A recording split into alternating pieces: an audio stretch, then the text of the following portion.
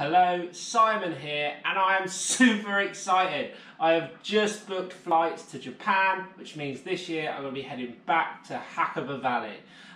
With that in mind, I thought I'd do a little rundown of my 5 favourite runs from Hakuba Valley and its 10 resorts included on the Hakuba Valley Pass.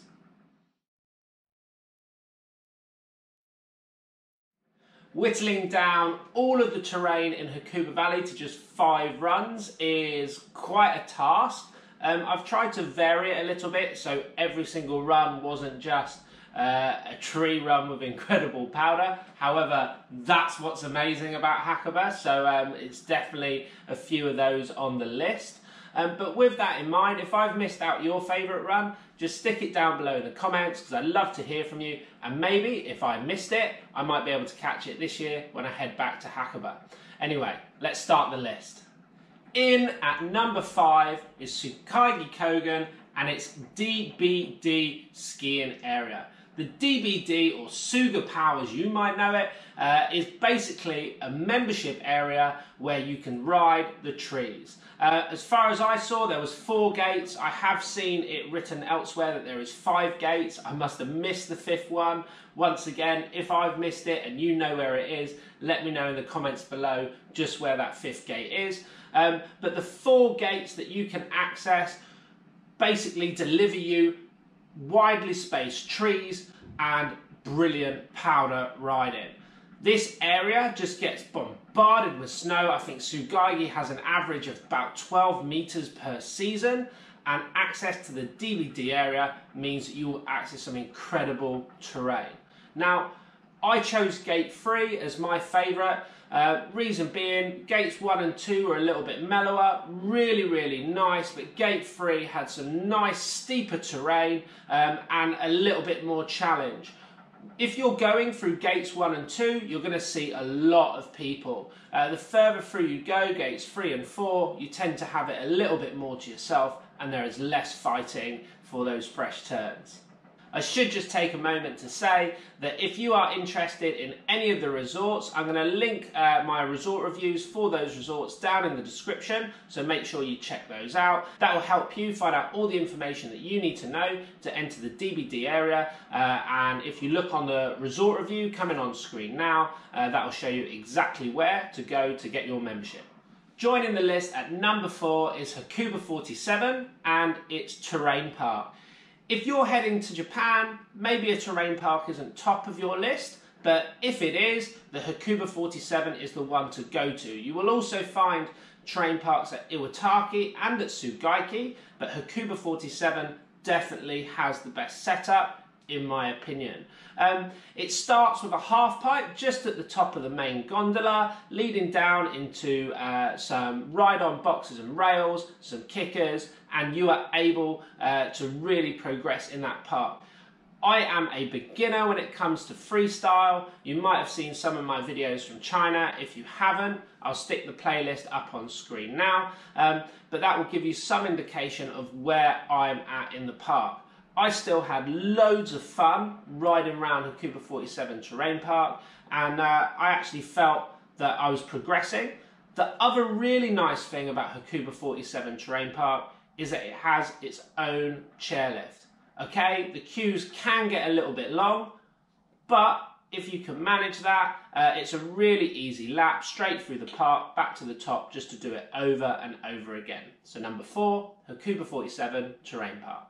In at number 3, and of course this resort was going to make the list, Hakuba Cortina and the number 5 chairlift. Now, for anyone who's been to Hakuba Cortina, you will know that number 4 chairlift, which takes you to the top of the resort, will actually be really crowded on a powder day. There were times when we were waiting 30-40 minutes to get on the chair, and it can be so frustrating. Okay, when you get on the chair and you get to the top, you are going to find absolutely incredible skiing, deep snow, and it will be unlike anything that you have ever experienced before. At least it was for me anyway. But number 5 chairlift definitely isn't as popular, but the terrain there is absolutely fantastic. Just like number 4 chair, you have widely spaced trees, tons of snow and a really nice incline. You will get more laps, less queues, and you will have lots of fun. My advice is at the top of the chair, most people turn right and that takes you back to the top of the piste.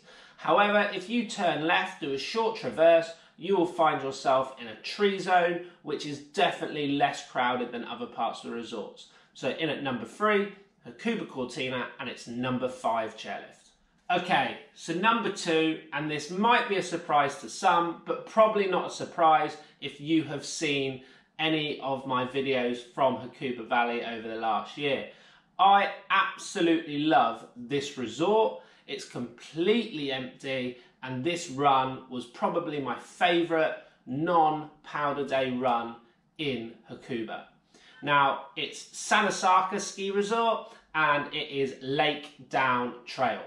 What you'll find at Lake Down Trail is incredible views. You look straight out at Lake Aoki. You have a nice wide groomed run with nobody on it, so it doesn't get chopped up. It's a blue gradient, so both beginners and more intermediate or advanced riders can still have fun. To the right hand side, skiers right, you'll find at the top a nice little pump track. About halfway down, you find a couple of kickers and a couple of ride-on, very small tubes or rail features.